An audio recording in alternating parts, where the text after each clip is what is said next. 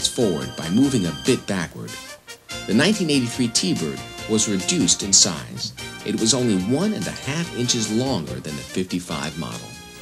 Powered by an optional turbocharged 4-cylinder engine, race car driver Jackie Stewart beat a BMW 733 CSI at the California racetrack in front of the motoring press. The Bird was back. Sales in 1984 reached more than 170,000. And in 1989, Thunderbird was voted Car of the Year by Motor Trend magazine. The new T-Birds are not only back with eye-catching style, but have proven to be the most trouble-free American cars designed and built in North America from 1981 to 1988 in a series of surveys based on average owner-reported problems. There are 3 models for '89.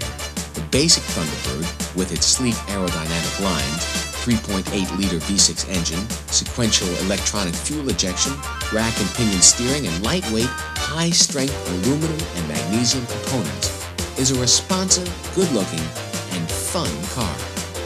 The Super Coupe, with a supercharged V6, capable of over 200 horsepower and 300 foot-pounds of torque, along with 4-wheel disc brakes, electronically adjustable suspension, and traction lock axle, just to name a few of its features, is a true sporty car.